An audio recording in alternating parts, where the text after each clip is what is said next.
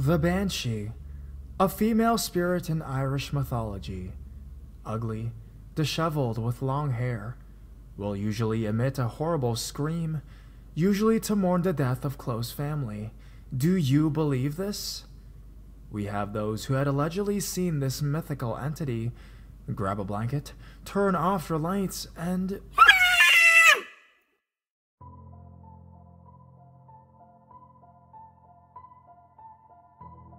Bloody Banshee.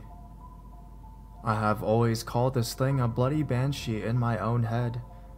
It was over 30 years ago, when I was between the ages of 3 and 5. There was a room in our house that my mother tells me no one else would stay in but me. I am guessing at the time no one really cared about the opinion of a 4-year-old baby boy. I've always been haunted at night. I get shivers in the dark, seem to see things that have happened before, and used to do quite a bit of ghost hunting when I was a teenager. This just happens to be one thing I can't explain or track down any information about. We had a typical San Fernando Valley backyard, but not at night when my bloody banshee was about. Her arrival was always announced by this horrible sound, almost like a screaming steam engine hissing and burning.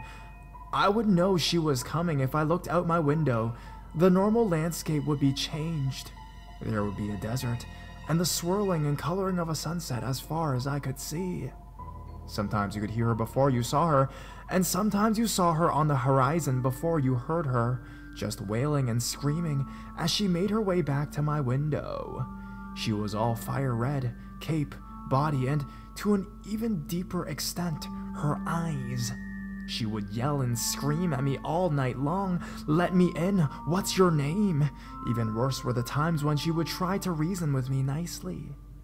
At my age, I could see the rage in the background, and I knew that if I didn't get her what she wanted, her anger would be worse than before. Sometimes she would hit the house so hard, the whole thing would shake.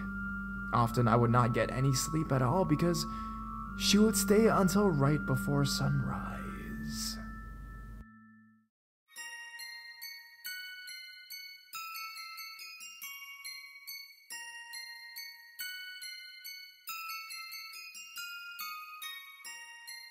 Irish guy, Banshee experience. When I was about 7 years old, we lived in a place called Dundrum, County Down in Ireland. I never experienced anything ghostly though. At 7, I was afraid of just about everything though. One night, I was lying in my bed trying to fall asleep. I was lying on my back with my arms folded across my chest and the duvet up to my chin. The bed faced a small window in what we call the box room. It was around 8 feet by 6 feet.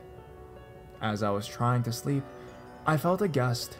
I opened my eyes in time to see the curtains falling back into place. I got up from my bed to close the window. It opened out at the top, while the bottom was a fixed sheet of glass. I stood back thinking how strange it was, as the window was closed.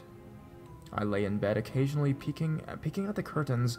When nothing had happened for a while, I felt comfortable, and I closed my eyes. To my horror, I felt a huge gush. The curtains were nearly touching the ceiling. I lay there frozen, and I swear, I wish this was all lies. The most ugliest and tatty dressed in white bitch swept straight through the glass and hovered a couple feet above my bed, staring at me. I tried to get up to run to my parents' room, but the ugly old bitch was tightening the duvet around my neck. I struggled with all of my might, with my eyes closed, when somehow I managed to break free.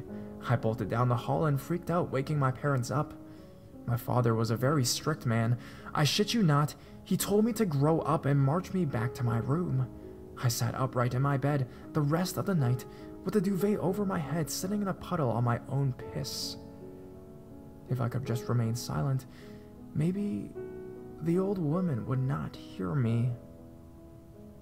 I am 38 now, and all my children's lives had never and will never sleep with my bed facing a window. My wife knows why, as there is nothing I have not confided in her. Over the years, I've heard of a condition known as old hag syndrome.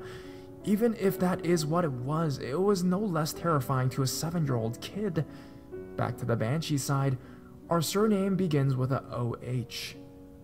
A few days after this horrific experience, my parents had a bad car crash. An oncoming speeding car hit black ice on a country road. My parents survived the collision, but my father was in the hospital for 3 weeks. I wonder if this was a bad omen, and the Banshee had sent a warning? I feel myself returning to that petrified 7-year-old kid and consoling him in my mind. Surely, she will not return, right?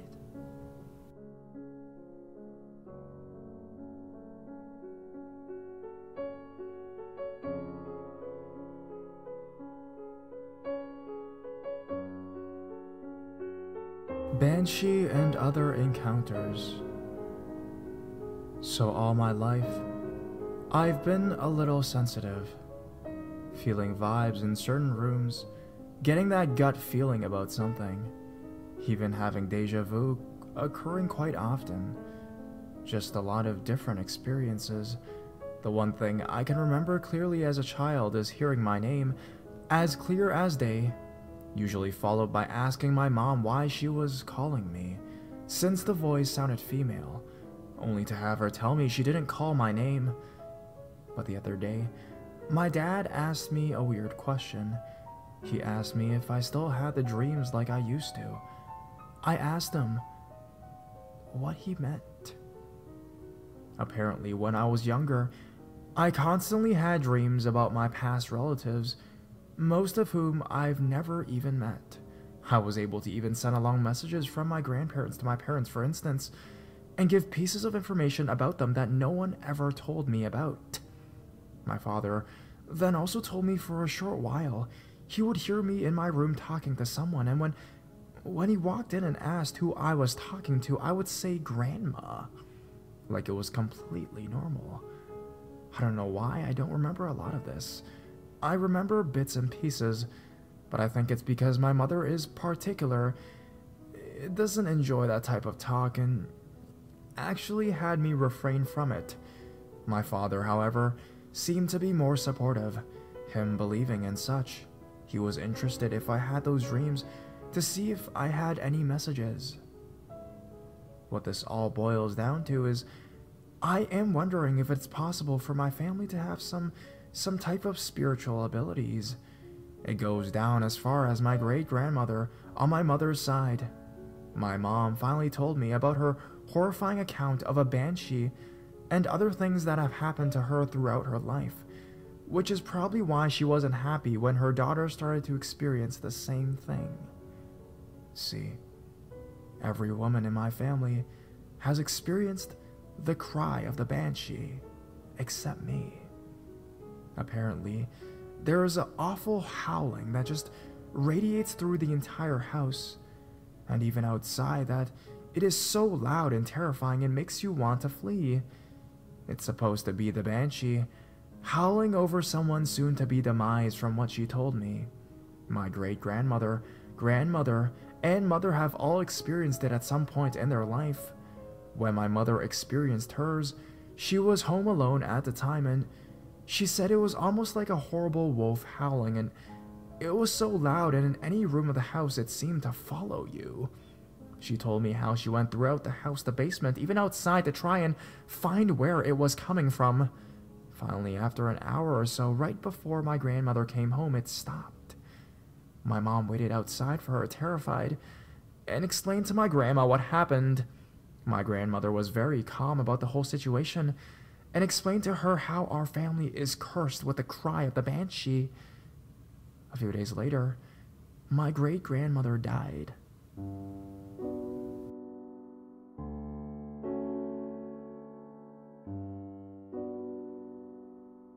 Another thing that happened to her was kind of an omen. A few days before my grandfather died, my grandmother and mother were in the kitchen, and my mom happened to look out the window and saw their entire yard filled with crows. From what she told me, there wasn't an inch that wasn't covered by crows, and this was in late December, mind you. A day or so later, right before Christmas, my grandfather died of a sudden heart attack. I haven't yet heard this cry or seen any omens such as this, but needless to say, a lot of other things have happened in my life. Not too long ago, I was in my boyfriend's house. Some paranormal stuff has gone down there too. I have a previous story about that, and I walked out into the hallway and saw a bird just sitting on the crown molding of the top floor hallway. I of course went to go investigate, calling my boyfriend to come help get it out of the house, and we both saw it fly into a room we use for storage. It went behind an old dresser we don't use, and I went to try and get it out so we can get it back outside, and it seriously vanished.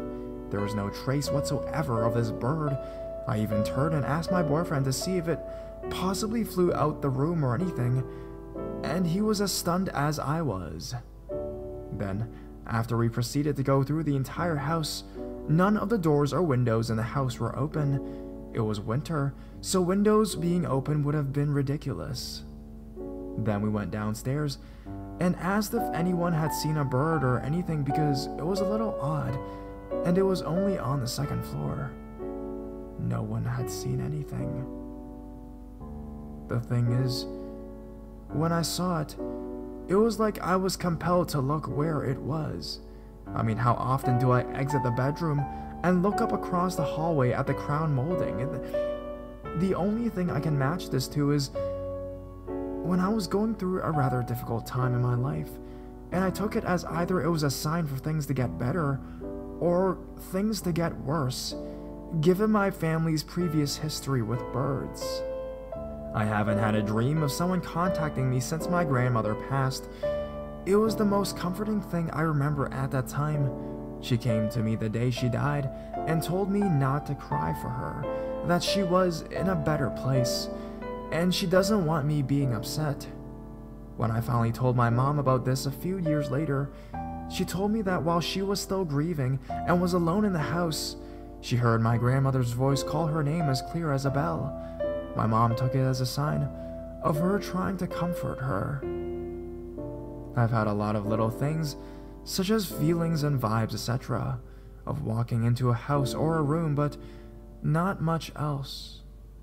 I'm just trying to figure out if it's possible for the woman on my mother's side of the family to be sensitive to something else, or possibly has something following us. Her side is solely of Irish and Ukraine descent. If anyone has any insight as to what is going on, if someone even has a similar experience, please share with me. I've been dying to know for years. If it's possible, we're all a little sensitive, or something.